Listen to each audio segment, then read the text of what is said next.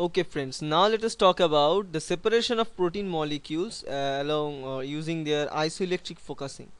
So what do we mean by this isoelectric focusing? As the name suggests, that means the focus the protein molecules at their isoelectric pH. Okay, so what it means?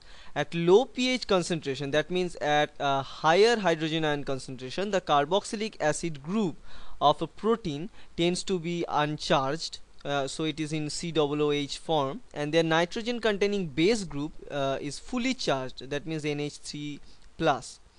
Now giving most proteins a net negative charge in this situation. For example, in this picture, this is a protein. Suppose in this case it is having the negative charge because of its C terminal having COH and N terminal C terminal having sorry, in this case this protein will be that C terminal having COOH and the N terminal having NH3 plus, so it is giving a slightly positive charge to this protein.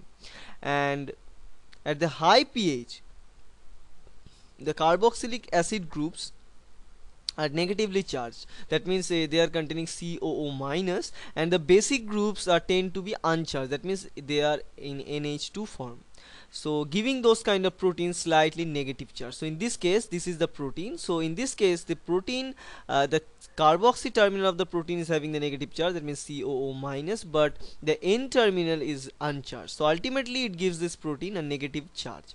But what happens in the isoelectric pH is a particular pH of the protein at which both of this N terminal and C terminal are placed in such a way that the overall charge of the protein molecules become zero. So the net charge of a protein molecule becomes zero at its isoelectric pH.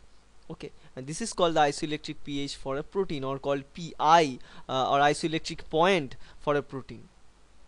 Okay, thus when a tube containing a fixed pH, so suppose in this case we have this tube having a fixed pH of its own tube, and we use we use protein molecules, some of them are positive charged and some of them are negatively charged, and we give this charge electric field. This is the positive field in this side, negative field in this side, and you used to use this field to separate, to align these protein molecules in a particular row. These protein molecules will migrate to a particular point of their isoelectric pH. So they will migrate till it forms a sharp band at their isoelectric pH. So if I think about these proteins, so they will move towards this area and they'll finally align due to their isoelectric pH. So in this case, if we think that both of these proteins isoelectric point is in between the 6 and 7, so they'll move towards the 6 and 7 region and form a sharp band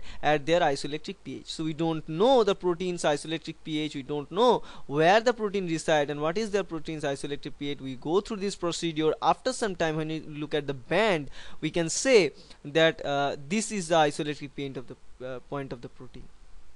Okay, so this is the point that those proteins have no net charge, therefore no longer migrates in the electric field.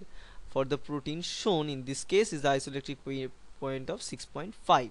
so that's why this isoelectric focusing is really useful for many times.